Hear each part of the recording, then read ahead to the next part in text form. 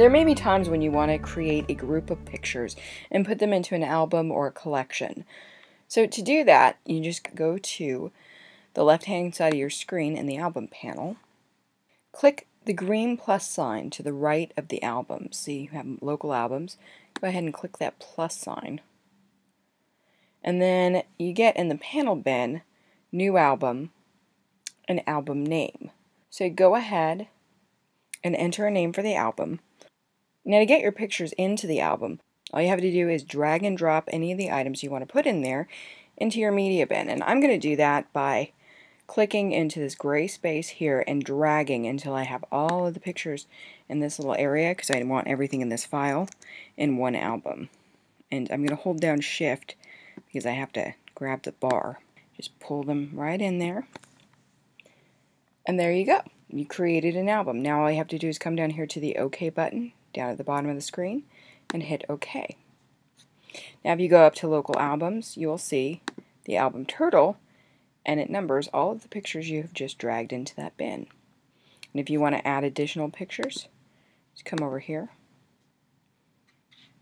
and pull it directly into the album, and as you see, added a picture to the album.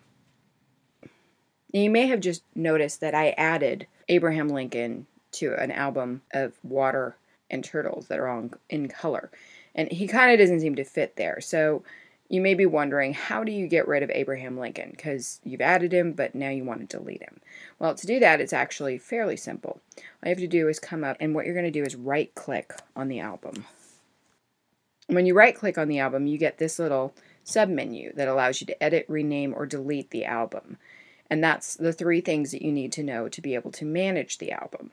Now let's go ahead and go into Edit, and this will take you back to the Edit Album panel in the panel bin, same as when you created the album, and just go down to Abraham Lincoln and select him. And instead of dragging him to the trash bin like you might be used to doing in Windows or some other programs, you're just going to go ahead and click on the trash can, and that will delete Abraham Lincoln. But you'll notice that in the media browser you still see him. Well, the reason is because you haven't hit OK yet. Until you hit OK, he still exists in the album. So go ahead and hit OK, and that's how you delete a picture. Now, if you want to delete the entire album, you don't like the album anymore and you want to get rid of it, just go right back up to that submenu.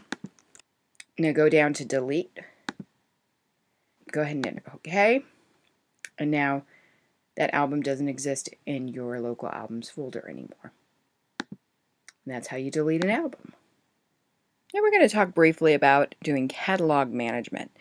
Now, what is a catalog? A catalog is basically all the images that you have in Photoshop Elements. So everything you brought into Photoshop Elements, not just a single album, but all the albums you have are what make up your catalog. And most people, they have just one catalog. They don't make separate catalogs for different reasons, but some people do make different catalogs for various reasons. For instance, if you take a lot of photos for work and you take a lot of photos at home, you may want two different catalogs to separate your work photos from your home and family photos.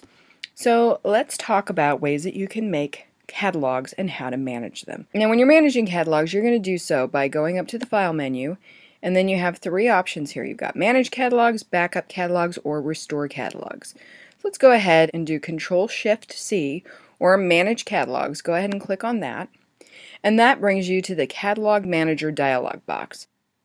Now down here in the dialog box it says Catalogs, and this gives you a chance to view what catalogs you currently have on your computer. And right now it's checked for catalogs accessible by all users, and that's Main Current, the current catalog that I'm in. That's showing that it's accessible by all users. But you can click other options. Here you can see catalogs that are accessible by the current user only. And there's nothing in there because I haven't created anything. You can also see that there's catalogs that are in a custom location. And right now I have this sample catalog and I saved that to a custom location. So you click on that, and if you double click it, you actually go in to the catalog. Now I made that catalog, but I didn't put anything in it, so you're not seeing anything. Now let's go back to Manage Catalogs, Control-Shift-C if you want to do a shortcut, and let's go back to Catalogs Accessible by All Users.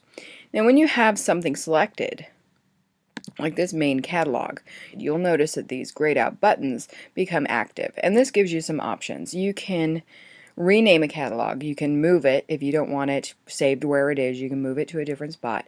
You can remove it if you don't want the catalog there anymore. Just get rid of it. You can optimize it, or you can repair it. Those are the options that you have for your catalog. You should note, however, that if you have a catalog selected and you want to use one of these options, you can't do it if the catalog's open.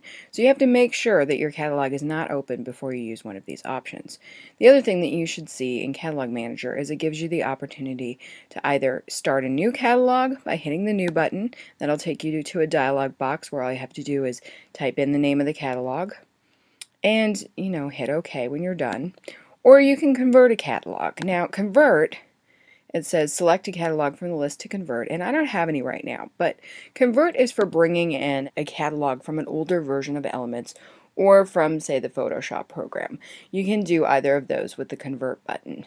And that's the basics on managing catalogs. One last thing with catalogs that we should talk about is backups. And it's always a good idea to back up your catalogs periodically. With photos, with Elements, your catalog is going to contain thousands and thousands of images. And if you were to lose it and lose all of those files, well, you'd be pretty unhappy. So the best thing to do is to periodically back up your Photoshop Elements 12 catalog. And to do that, it's once again fairly simple. You just go up to the File menu, go underneath Manage Catalogs, go to Backup Catalog, or you can just hit Control-B if you're into shortcuts, and you'll get this little dialog box that really, it's a wizard. It'll take you right through the process.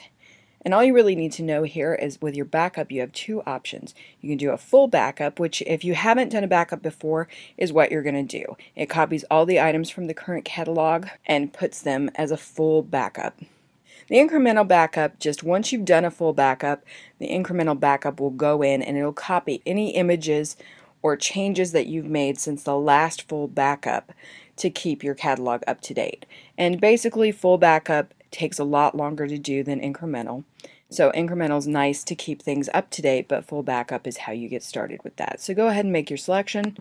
Go to Next. This is going to ask you where you want to put it. You can either select something that's up, or you can come down here to Browse to select a specific path. So all you have to do is select where you want to put the backup and then hit OK. And then you're just going to hit Save Backup.